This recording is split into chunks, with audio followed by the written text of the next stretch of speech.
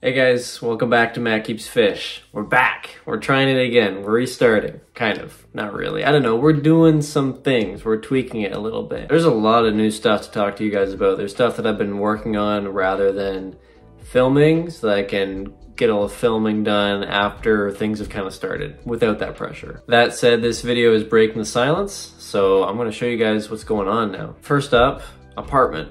Big apartment. I kind of showed you guys in a short, so I guess I wasn't silent that whole time. 20-gallon aquarium right here, 5 gallons being set up, probably like 20-liter vase over there. 20 liters sounds like a lot. Alexa, how many gallons is 20 liters? 20 liters is about 5.28 gallons. Oh, that's way more than what that vase is. So, hopefully the quality is good. It's a new iPhone. Not on purpose. There was a bit of an accident, which we'll talk about later. There's our sign.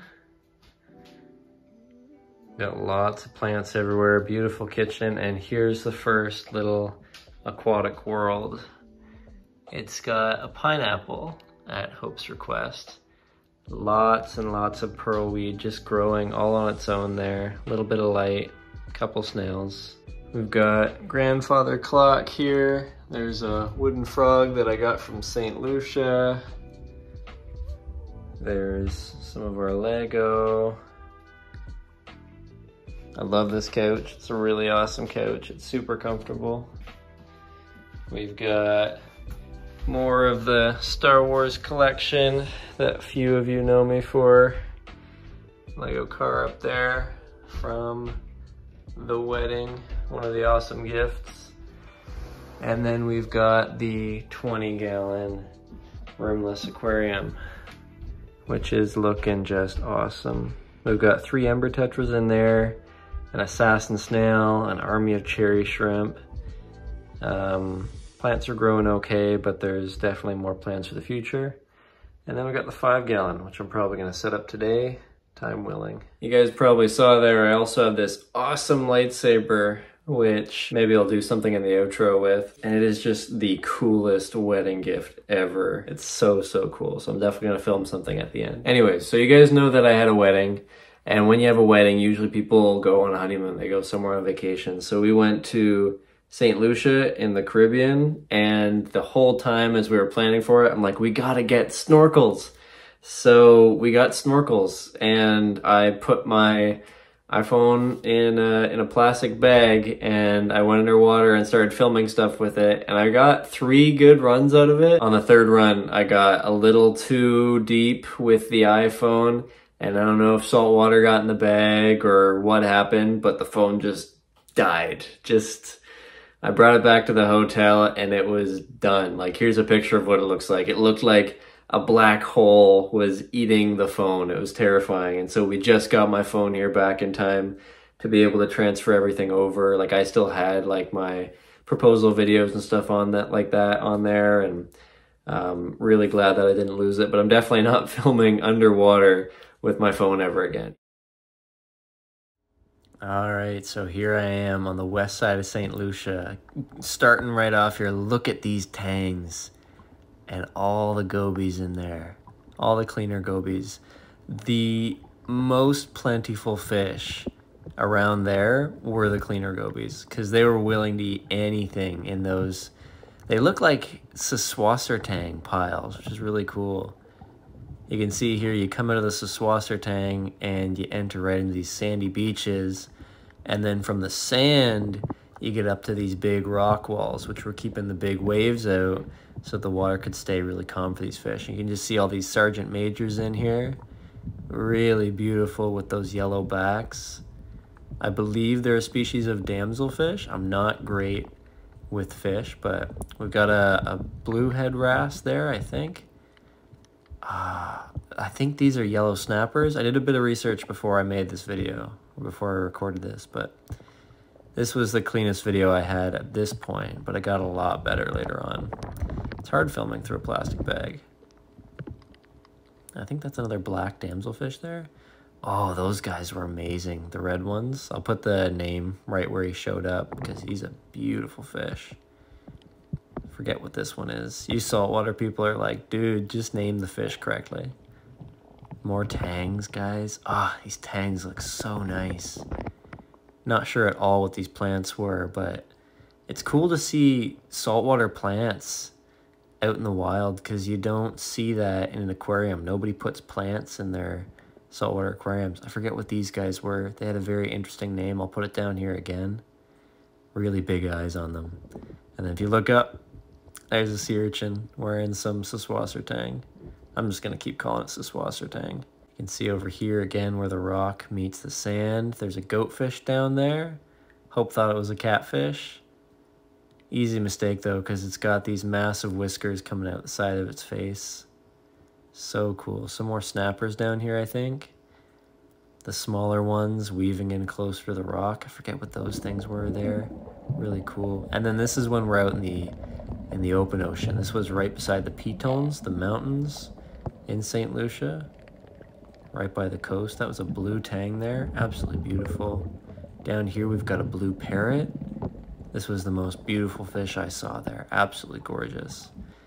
Probably the shot that ended up breaking my phone. These are a little out of order here. Then we have a coral reef over here. Absolutely beautiful, guys. I could not believe that I had seen this in real life, right in front of my face. So cool. I almost drowned just staying out there for an hour getting all these shots with my snorkel on. So cool. I drank so much salt water while I was out here. This is the cleanest shot we got. Absolutely beautiful. I don't know why it was so clean, but you can see the tang and the goatfish, and there was another fish that just went in behind the rock. Or not goatfish, sorry, parrotfish. The gray one there in the rock. Beautiful. This looks like a lichen, but I don't know what it actually is. These fan anemones, I have no idea. Damselfish, I think. Great shot of the reef on the left side of the rock there. No idea what that is. Reef people, help me out. Just beautiful varieties of coral. Right by the resort in the first few videos, all the coral was kind of gray, kind of dead looking, but over here you've got the reds and the greens and everything. Another parrotfish there, female. And you don't even need black lights for these corals. I always thought that you need a black or blue light if you want your coral to look good. But and then if you look out there, more Sergeant Majors chasing Hope and I. All the way out there. So much beautiful blue ocean. Another bluehead wrasse there. Adorable. Checking to see if we were bringing them snacks. And then you can see everywhere was just covered in fish. So many different fishes. That's a tube sponge, I believe. Big open ocean. And then this is kind of where my phone dies. Spiral into death. Well, I hope you guys enjoyed that. Now let's talk about plans for the 20 gallon. Currently cherry shrimp and ember tetras. Probably going to... I have no idea what I'm going to do with the assassin snail in there. I might just let him be. I'm going to have a larger school of ember tetras. I'm going to have a honey gourami as a centerpiece. And I'm going to have an Asian stone catfish, otherwise known as anchor catfish. Now typically they're supposed to be kept in cooler water, but I've been doing a lot of research on their temperature needs, and they seem to live just as long in cool water as they do in a tropical temperature. You can really see here that I've picked fish carefully that don't swim very fast.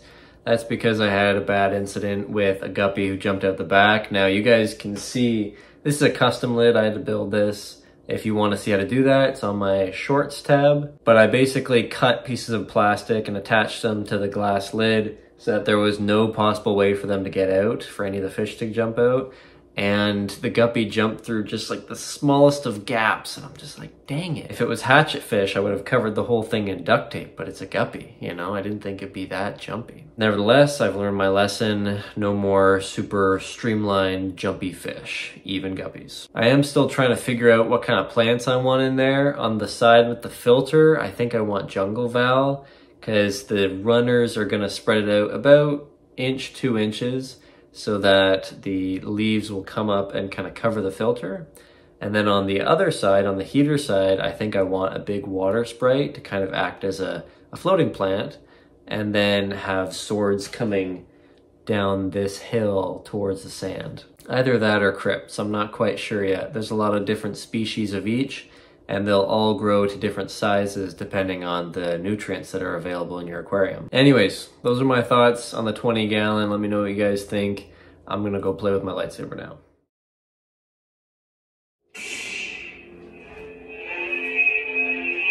That's pretty cool. Hopefully the sound's coming out okay for you guys. There you go.